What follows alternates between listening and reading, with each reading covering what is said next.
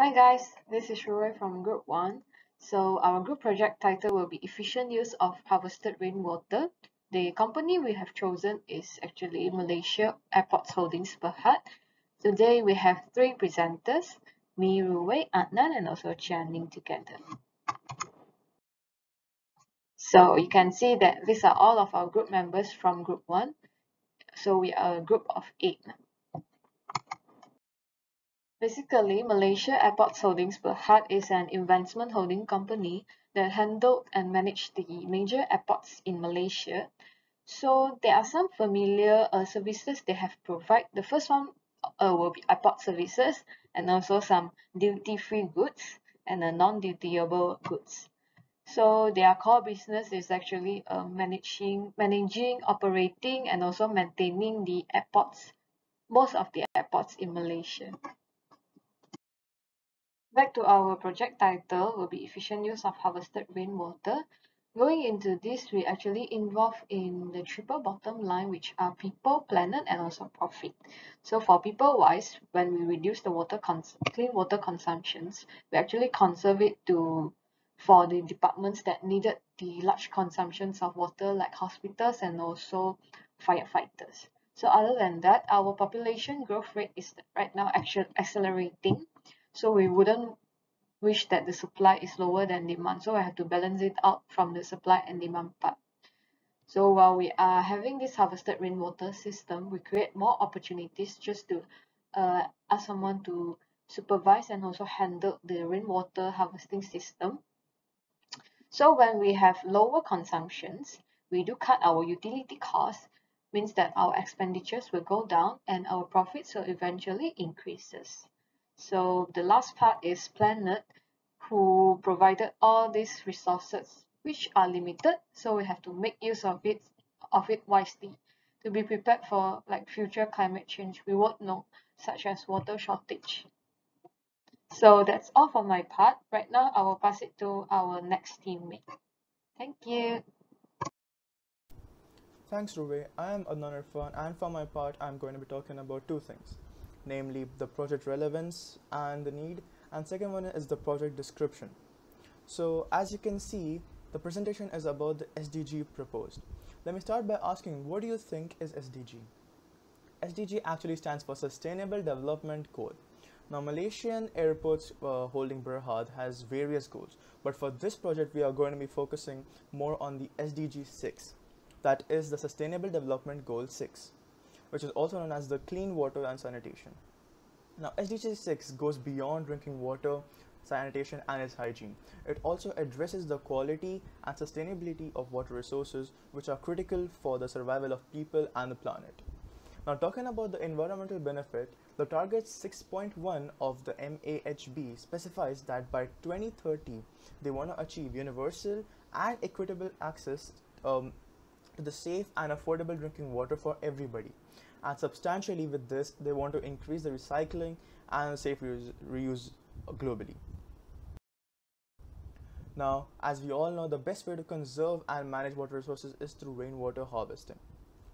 Rainwater is one of the most direct, fundamental, and economical water resources. What is rainwater harvesting and how does it actually work? Rainwater harvesting is the collection and storage of rainwater that runs off from the rooftops, parks, and the groundwater. Now, you may wonder, how does this actually help in airports? Now, rainwater harvesting system plays an essential role to reduce flash flooding in the airports and the surrounding areas. It also significantly cuts the cost for the flood control and reduces the damage to the infrastructure. Now you do understand how it is necessary to control the floods and drainage to ensure the normal operation of an airport, right? Airports are suitable for rainwater harvesting at a larger scale because of its institutional and the infrastructural advantages, like it has a huge area compared to the cities, obviously. Now, let's talk about the objectives of this project. Now, with the growing issue regarding the global warming and the climate change, water scarcity and drought has become a serious problem everywhere. Now, MAHB has become aware of this problem and is trying to do their part in protecting the earth. Now, the other purpose of the rainwater harvesting is to use the locally available rainwater to meet the other water requirements throughout the year without the need of the huge capital investments. This would facilitate the availability of uncontaminated water for domestic and industrial work.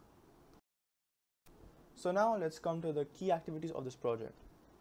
Firstly, the water that is going to be used for fire protection must pass the testing to prove that it won't be corrosive or detrimental to the system. Then secondly comes the volume of the water required for the fire protection. It basically depends on various factors, namely occupancy, design area, the discharge water density, the flow of duration, the types of sprinkler system, that is wet or dry, and the hazardous classification, that is basically based on what type of construction and what is the facility use of it. And lastly, the rainwater harvesting system can use the rainwater tank for dual purposes, including fire protection. Now, dual service water must keep the water supply separate. Thank you, and that will be for my part. Now I hand over the mic or the screen to my teammate Jianing. I will continue the following slide. Project description. We have target audience, estimated duration, and budgeting. For the target audience, we have employees and stakeholders. The employees of Malaysia Airports Holding Berhad and stakeholders. So all the employees, they can enjoy the laundry service, while stakeholder may get high profits as the company is able to reduce the water bill, hence decreasing expenses. For estimated duration is 15 to 30 years. System longevity depends on its components and the maintenance is received.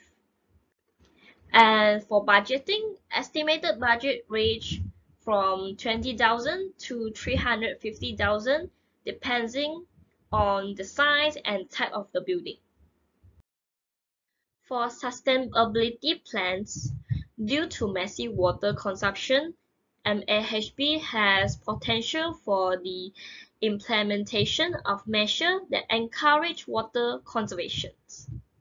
As global water constraints increase, there is an increasing drive to satisfy non-potable water demand with water from other sources such as rainfall.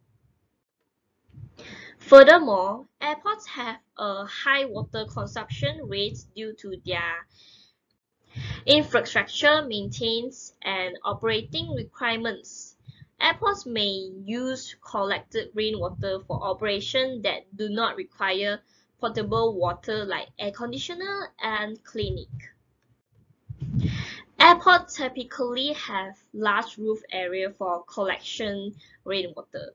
There is the risk of microbial contamination caused by the feces of animals that has accessed the catchment areas or water shortage tasks. But airports have strategy for birth control and airfield vegetation high management.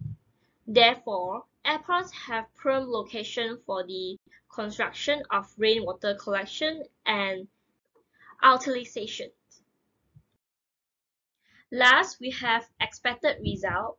Reduce the use of municipal water for sanitary purposes at airports and increase the reserve of municipal water. To find more ways and ideas to implement the recycled rainwater to use for other scenarios other than sanitation.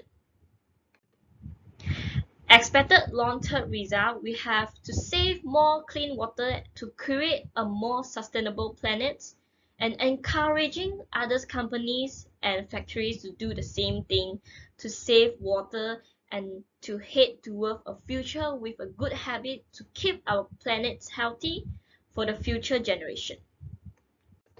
Effectively reduce the possibility of loss in the more imperious areas use the water collected for a good cause. So that's all for our presentations. Thank you.